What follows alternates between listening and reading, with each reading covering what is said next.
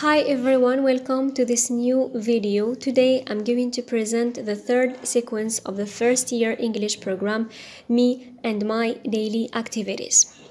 Before I start, I would like to give you a general idea on how to design a sequence map. I'm going to post a video on that soon. Before you design a sequence map, you have to scan the sequence. You have to check it from the first page to the last page. And then you're going to take into consideration the initial situation, the topics of the sequence, the grammar lessons, pronunciation lessons, reading and writing. First, you're going to design your initial situation. In order to write a good initial situation, you're going to check the topic of the lesson of I think and write or I learn to integrate. Why? Because your initial situation is going to be solved. The problem of the initial situation is going to be solved by the end in either the lesson of I learn to integrate or the lesson of I think and write. Second, you have to check the topics of the sequence. I know you have daily activities as a general title, but we do have some topics inside. So the topics of the sequence are going to help you to design your listenings. Why? We have to design listenings in order to be able to present our grammar lessons in a good context. And of course, in order to be able to integrate our pronunciation lessons. Then, your grammar lessons should be in relation or should be related to your listening. So, you don't present all the listenings at once and then you present grammar separately and then you present pronunciation separately. No, you're going to present a lesson of listening and then you're going to check which grammar lesson works with this listening script. It means, what do I have as target items in my listening to serve me for my grammar? And then I'm going to present a listening just after listening grammar, then listening after listening grammar. And of course, we don't have to forget that pronunciation should not be presented separately, but it should be included in a listening lesson or a grammar lesson or even a reading lesson. And then reading, you're going to check the text of the book. If you like it, it's great. If you don't like it, you're going to change the text. You're going to look for a similar text, but it should be like more interesting, and you have to design your activities. Don't rely on the activities of the book, because you know a reading lesson involves skimming, scanning. So you have to apply these steps in a reading lesson. And then we move to writing. You have two writings. You have I learn to integrate, which is going to be in a group work, and your pupils are going to prepare themselves to write individually. And then you have I think and write, which is going to be done individually. So your pupils are going to write about a given topic. This is concerning the sequence map. Now I move to the title of the sequence, Me and My Daily Activities. First, I start with the initial situation.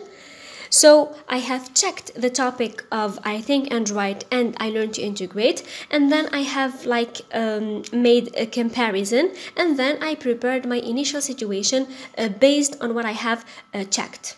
So your friend wants to know about your parents' routine and their leisure activities. Write a letter to tell him or her about your mom's or your dad's daily and leisure activities.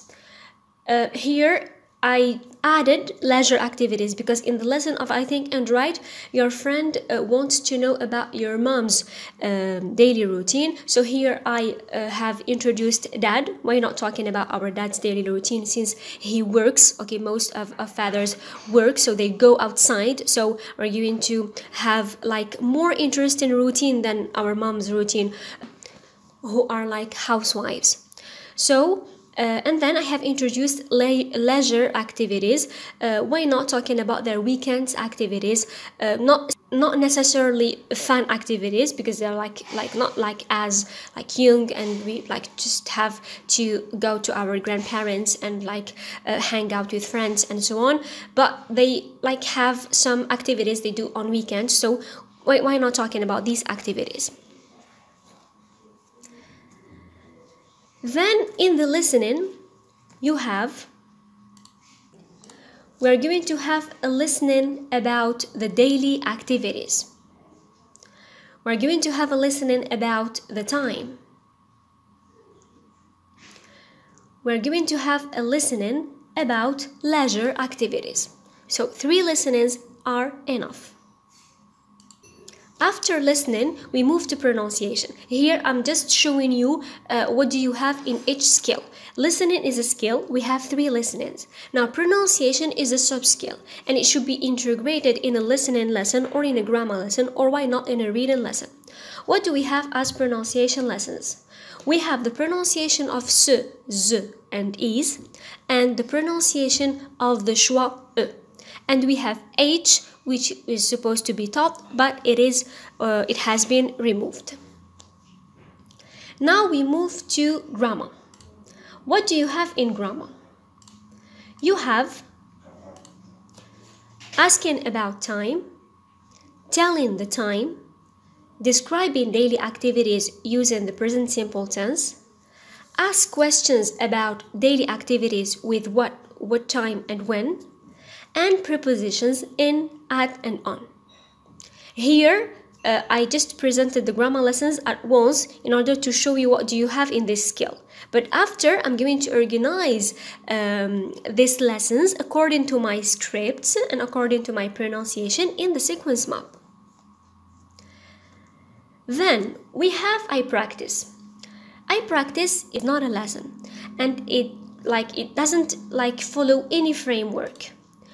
So in I practice, I'm going to provide my pupils with some activities on accuracy, so activities on the lessons they have dealt with. And here I'm going to introduce a new topic, which is pets. Talking about pets. I didn't want to make it as a listening lesson. I wanted to do it in practice so that pupils will have fun. Not just dealing with activities, but also talking about pets, because pupils like pets. So here I'm going to present either a dialogue, or I'm going to present pictures, flashcards, asking my pupils about their favorite pets and so on. After that, I'm going to move to reading. Here you have to choose a text about daily activities. You either choose the text of the book and you design your activities, or you bring another text. After reading, we have I learn to integrate. In I learn to integrate, your pupils are going to write, of course, but in group work. In I think and write, your pupils are going to write individually. Now, I'm going to organize all these lessons in the sequence map. First, you have the initial situation, which is a presentation of the sequence. You're going to present to your pupils the sequence. You're going to tell them about the topic of the sequence. You're going to check their background. Maybe they got some knowledge about this topic. And you're going to give a general idea about, as I said, about the sequence. It should not take 45 minutes. Really, it should take less than 45 minutes, maybe 20 minutes are enough. And then you move to the first lesson directly. Here we have I listen and do, which is the first lesson. In the second column, you have the framework. And in the third column, you have the objective of my lessons. So in the lesson of listening, I'm going to present the daily activities. I'm going to present a script about daily activities. Of course, relying on flashcards. Then I'm going to present a grammar lesson following the PPU framework.